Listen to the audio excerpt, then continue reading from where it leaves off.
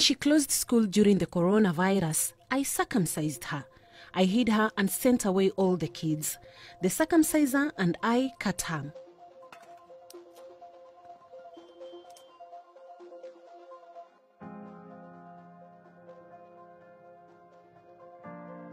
For the whole month, nobody saw her, not even the father.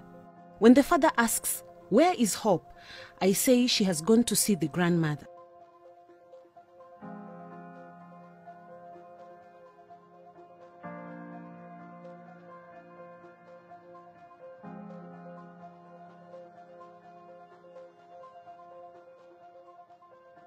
I bled for 7 days non-stop. I lost a lot of blood and became sick. You can imagine the pain. When I urinate, I still feel the pain. They just ignore you.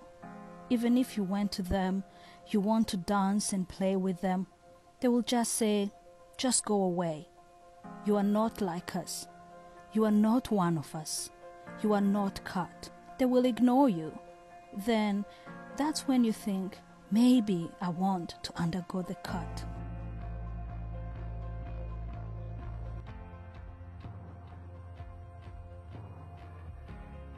During this COVID, we had one of the biggest challenges, that was the restrictions of movements.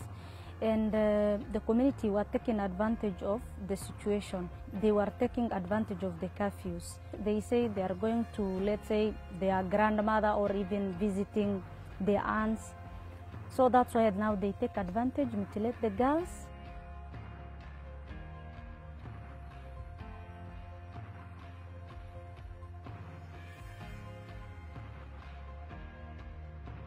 When you go to school, girls of your age mock at you and they call you a name which is in Somali is very, very embarrassing. They call you Baarra, that is, you are not clean, you are stinking, you know, and no girl wants that name. So majority of them run from the community pressure and the stigma. So they are trapped into mutilation. What we are doing basically is now training the survivors so that they understand that what happened to them should not happen to their daughters. And we're also trying to show the girls videos of what actually is awaiting them. We show them the actual videos and they're like, wow, if this is what they are talking about, then I don't want to go through it. So we really want girls themselves to own their bodies and to know their rights.